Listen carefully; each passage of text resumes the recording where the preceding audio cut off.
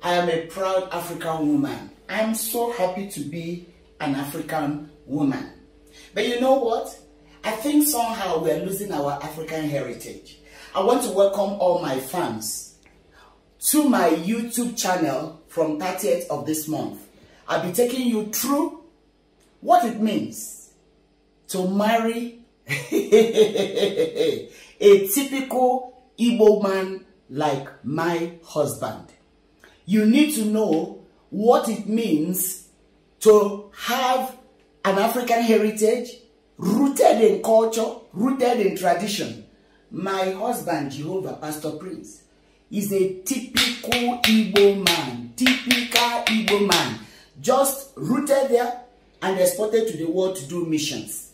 I want to take you back to what it means to keep this man. Part of the ways to keep this man. Don't miss this journey with me on cookery and what it means to be a wife to an Igbo man. And you know, these days we have so many marriages taking place cross-culturally, interculturally, intraculturally. And we are wondering, why are things not just adding up? Why are the marriages not working? Some, not all. Why are most, actually, if you allow me, not working?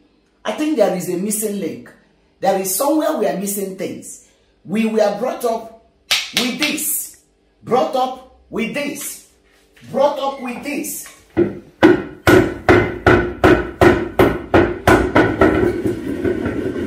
Where are we missing it? Where are we missing it? We have some beautiful heritage. And we can go back to those years.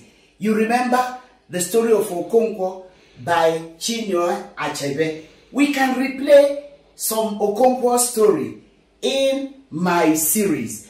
Please join me as you see how will we take this journey. If you have not subscribed to my YouTube, please do so that you can begin to get notifications. My stories will be running in series. Let's get back to the ancient landmarks. They were good for our fathers. They were good for our mothers. I think they should be good for us. Even if modified, but not completely done with. Not completely deleted. We've got to get back to the ancient landmarks. See you on my series and subscribe to YouTube. God bless you. As I see you, I'm so happy and excited that we are going back to the ancient landmarks. See you then.